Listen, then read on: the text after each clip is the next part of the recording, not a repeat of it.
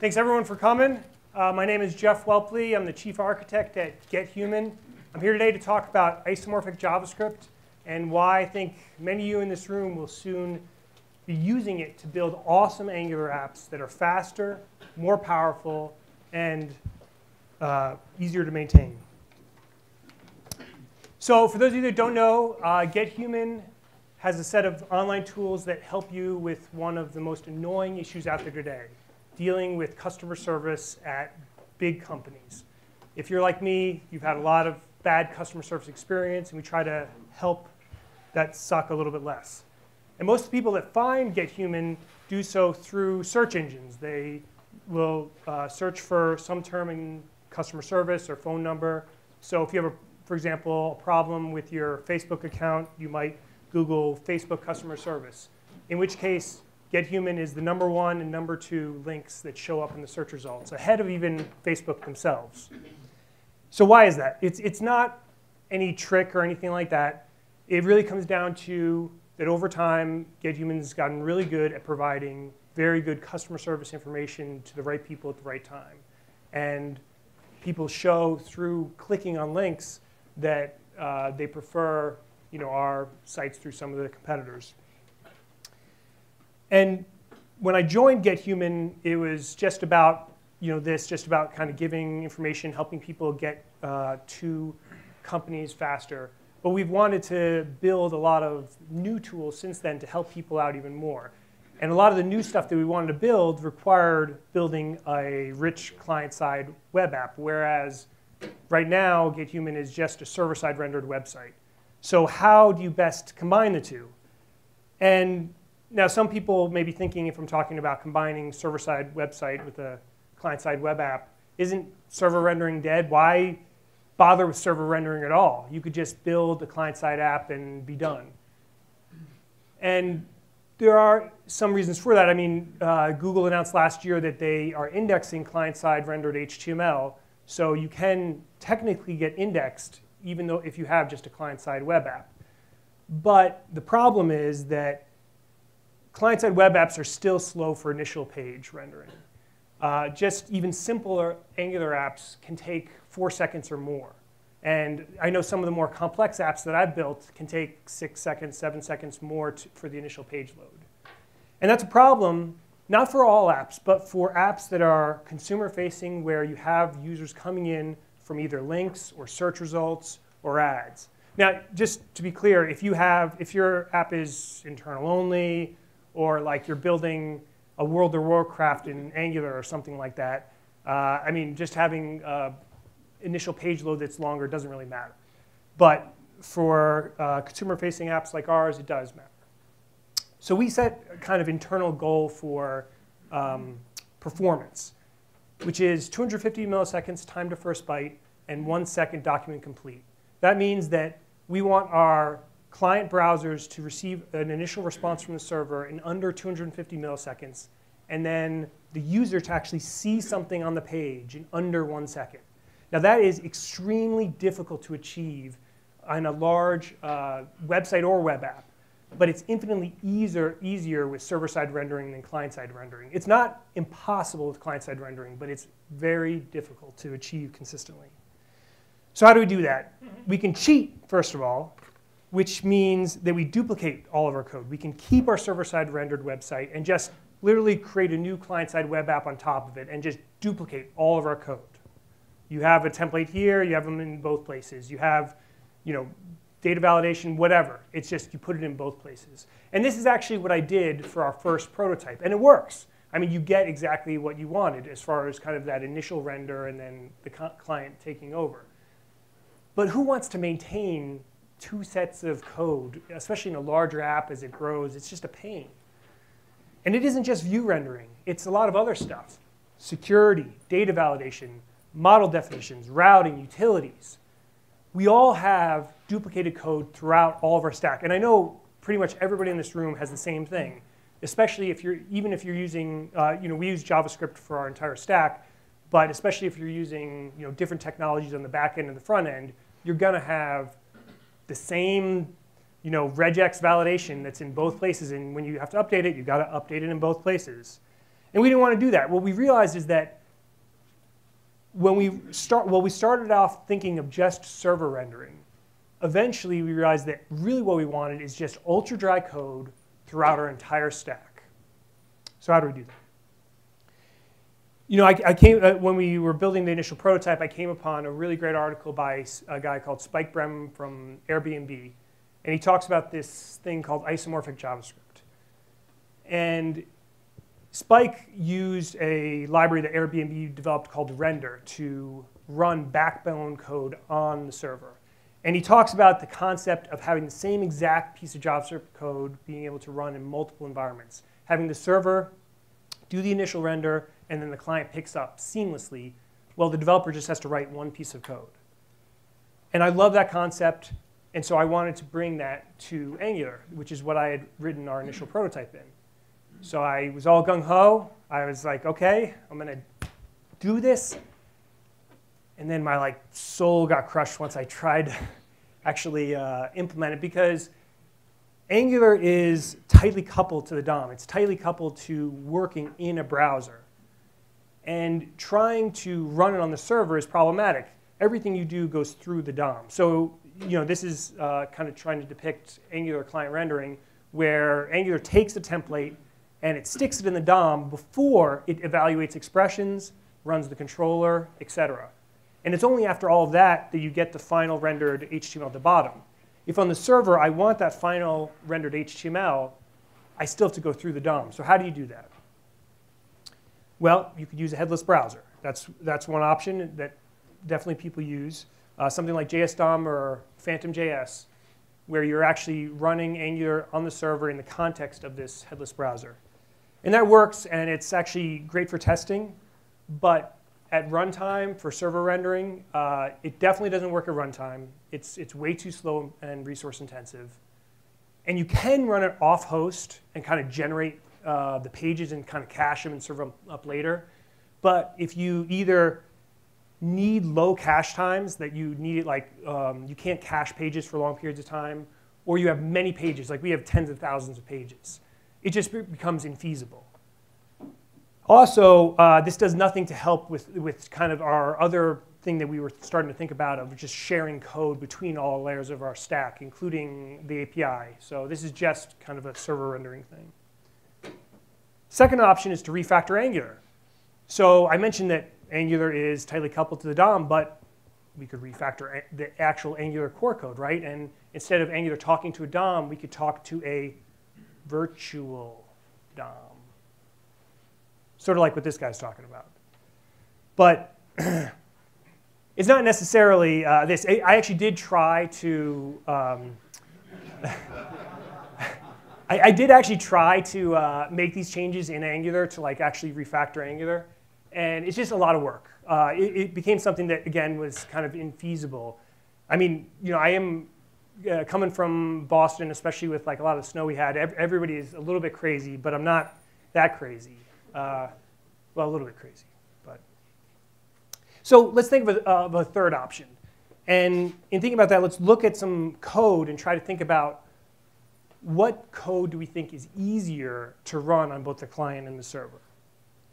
So here's a typical Angular service, where we have just an object with two functions. Really simple. So would it be easier to take this code and run it on the server, or something like this? So this is the same object, right? It just doesn't have the wrapping.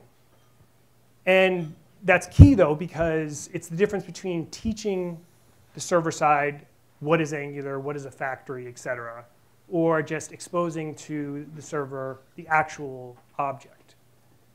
So there is actually today, even outside of some of the other stuff I'm talking about, you could do this, and there are people who use Browserify to take kind of a simple object like this and then wrap it for Angular, which I would definitely suggest, if nothing else. It sort of helps you to reuse code at some level. But let's look at a more complex example. So in this case, we are using the UI router, and we're defining a state where we have URL, template, et cetera. Now it has the wrapping thing like we talked about, but it's also, we have an actual dependency that's a problem, right? Like what's the state provider on the server side? like we do need routing on the server side.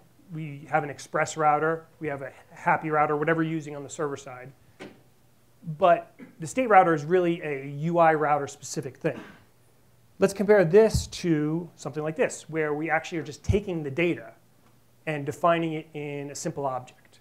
Now this, you could still use with the UI router, right? You could just pass a reference to the UI router and kind of dynamically loop through like this object and generate the routes.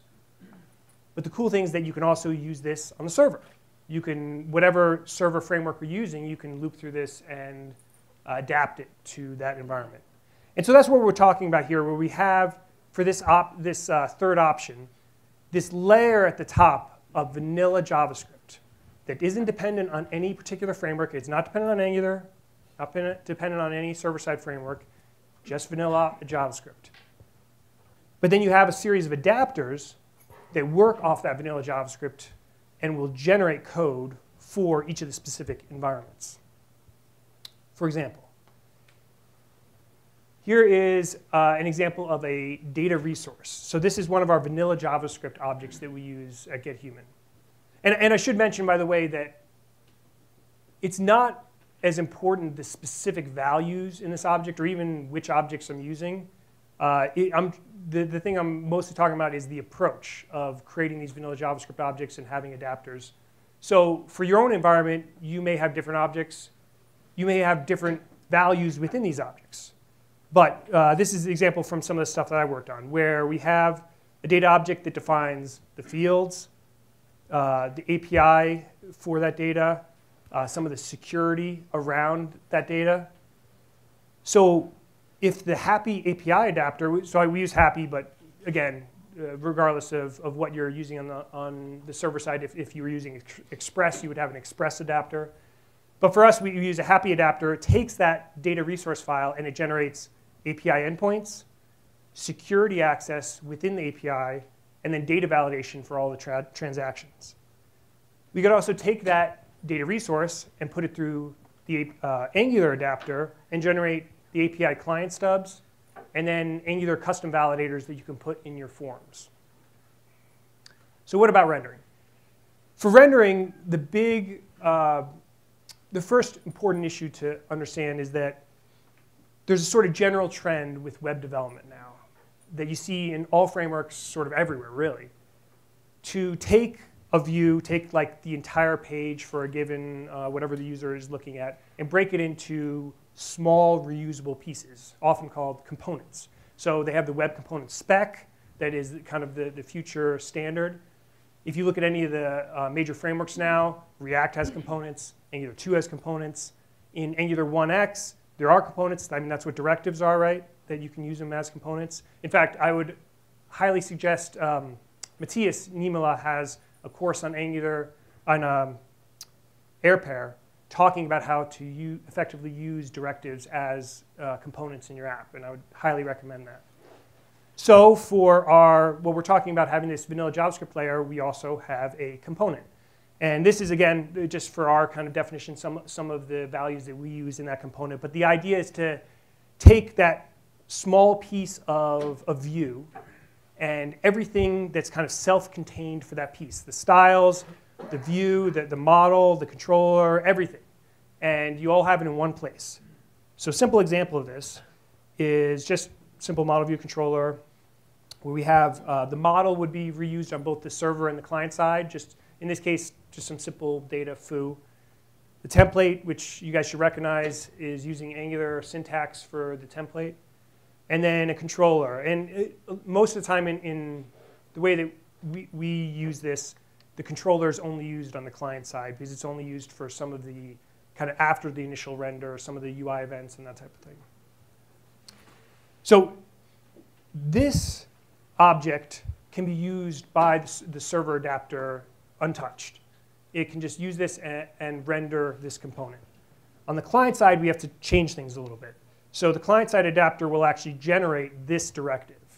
So you'll notice some similarities here. I mean, it has the template. The controller is pretty much the same, except we took the model data and stuck it in the controller. And then it has the kind of wrapping for Angular. but it's pretty similar. So you could see how it's not just a matter of the kind of browserify rewrapping, but we're also actually changing it in some cases, depending on what we're trying to do.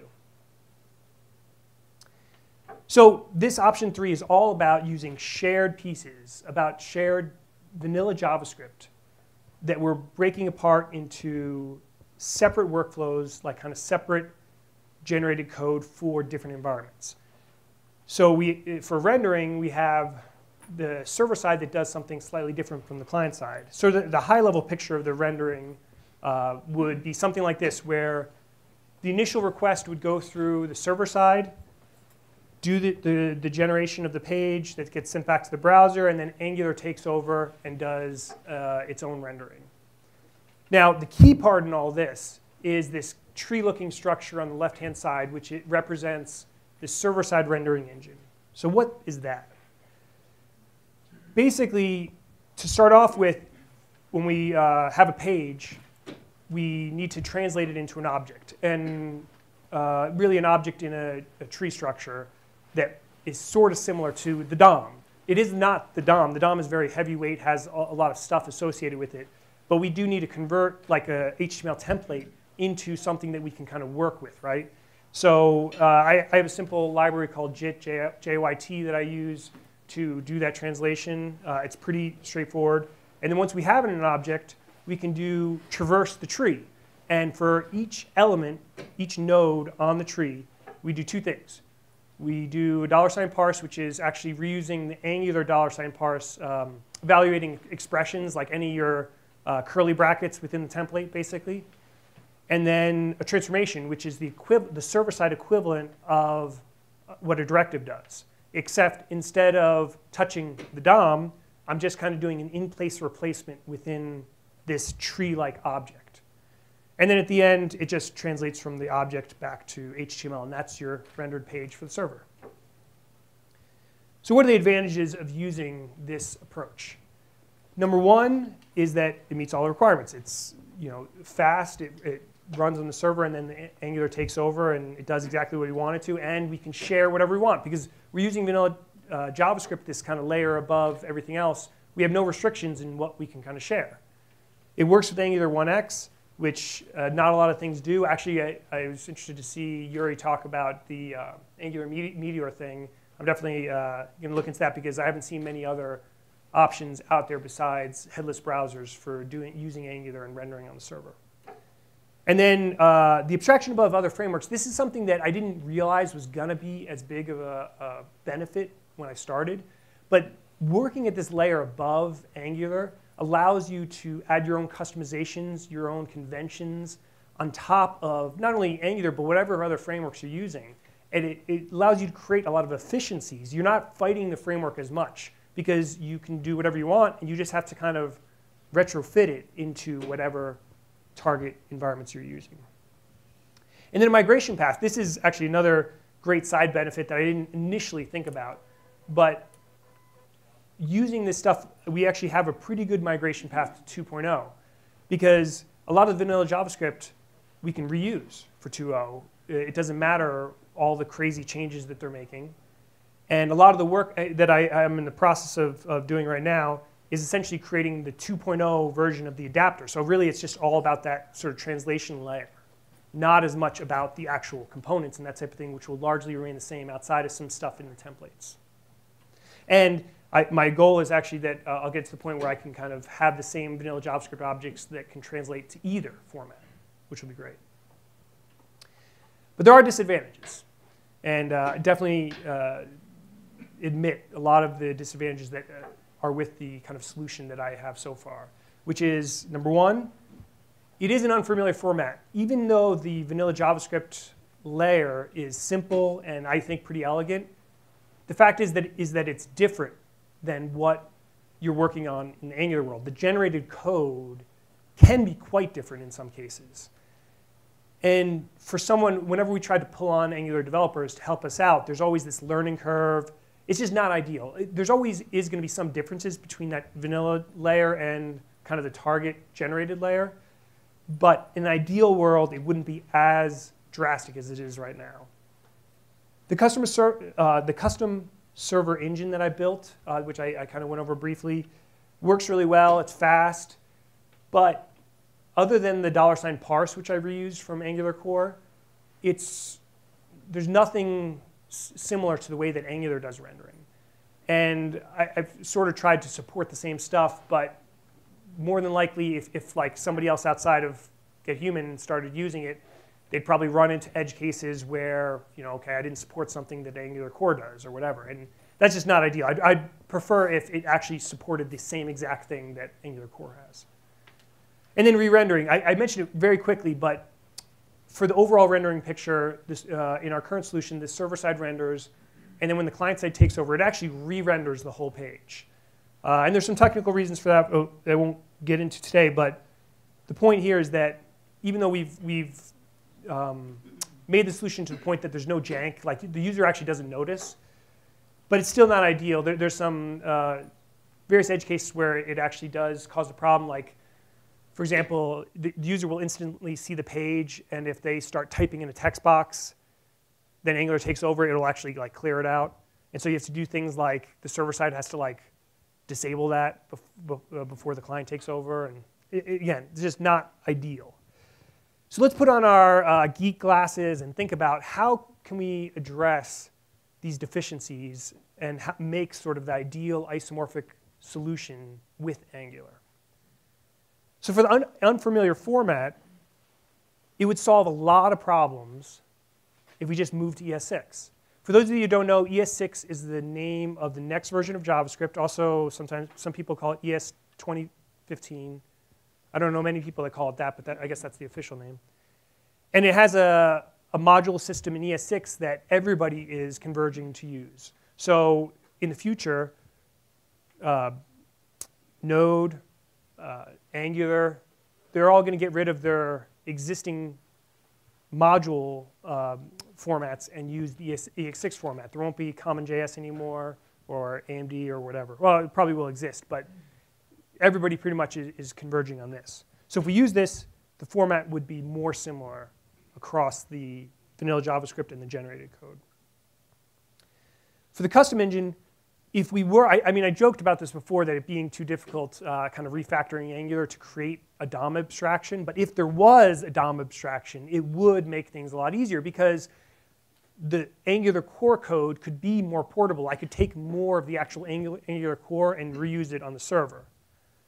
So it'd be great to have those abstractions. And then instead of re-rendering, sort of the ideal is to be able to somehow tell Angular, OK, the page has already been rendered. Don't render it again. Just bind. Just attach to all the event handlers, and kind of skip a digest cycle. Like once, just start making changes from that point forward. Fortunately, the nice thing is that all of this stuff is going to be implemented in Angular too. So this is why I started off talking about how I think that a lot of people in this room are going to be using isomorphic soon. It's because, not that Angular 2 has server rendering, it doesn't. But it will have a lot of pieces that will make isomorphic easier. And I think it's only a matter of time when that bar is lowered, because I know personally of the great benefits of being able to share code across all your environments, to do stuff like server pre-rendering. I think it's only a matter of time whether it's I do it, or I know a lot of other people are going to be interested in this as well. Leveraging all this new stuff in Angular 2, kind of building on some of this other stuff that I've worked on, and building a really awesome isomorphic solution that everybody can use. I think it's only a matter of time. All right, so let me wrap things up talking about stuff you better do. So number one, use vanilla ES6. Even in your existing Angular 1.x app, 1.x app that all of you guys are using today, you can do the approach that I talked about, extracting out vanilla JavaScript objects that you can then share other places, and it's easier to migrate to 2.0. There's a lot of benefits here, and if you're going to do that, you might as well use ES6 because, again, that's what everybody is moving towards. Start learning Angular 2. For this talk, I had to kind of dive into a lot of the new stuff coming out with Angular 2, and it's just a lot of great stuff that's going to be part of it. You guys are going to hear a lot about it at the conference today, or this weekend. So I highly recommend kind of diving into some of the documentation, trying out some of the examples, etc. I wrote a blog post called More Better Unified JavaScript that kind of talks about all this stuff in more detail that you can check out. And follow me on Twitter. Thanks a lot.